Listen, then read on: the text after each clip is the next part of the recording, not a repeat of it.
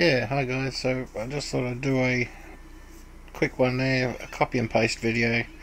You guys can upload or whatever, download and upload, share, whatever. On Jehovah's Witness. So I don't want to turn into apologetics for and combat Jehovah's Witnesses. It's not my thing. I don't really want to spend a lot of time on it. So I'll just make this one, and it's a nice simple one. And it's just enough to get a Jehovah's Witness to start thinking for themselves. So here's your issue, all right? So they think differently. You've got to try and think like them. So their Bible's called the New World Translation. All right, so you won't find it here. It's nowhere there.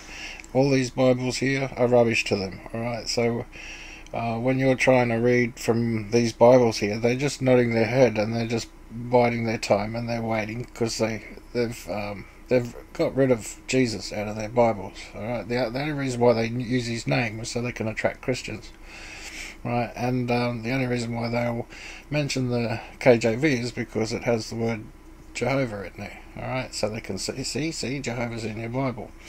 All right, so in saying so, you can't use your Bible, right? You're disarmed. That's the way it is. You're disarmed from this because they just won't believe a word they say. They won't listen. They'll nod their head, and they just see you as you're lost. They see you as nothing. You're no good until you start to take notice of what they're saying.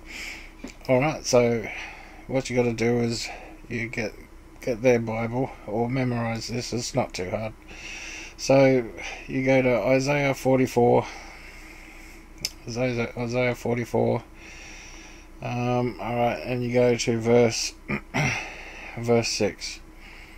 This is what Jehovah says, alright? So they like this word Jehovah. This is the Father to them, alright? This is not, there is no triune God.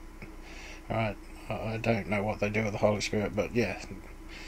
Anyway, so this is Father, the King of Israel and his repurchaser. Yeah, if you look in, even on their website, they use the Greek text. They've changed this too, and you can prove it on their own website.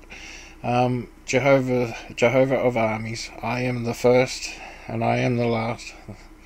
Alright, there is no God but me. Alright, so I am the first, I am the last, there is no God but me. So only God says this. Alright, and you go to Revelation 1. Alright, they think you'll go to another Revelation 1, but go to Revelation 1 and go to 17. Alright, so you ask him on this one. Alright, you got to go, okay, so who's that? They'll say that's Jehovah. Alright, very good.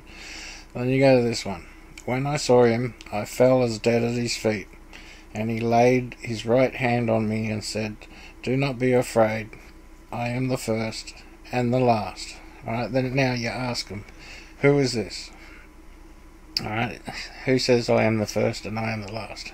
Who is this claiming to be the first and the last? Alright, and they'll say, Jehovah.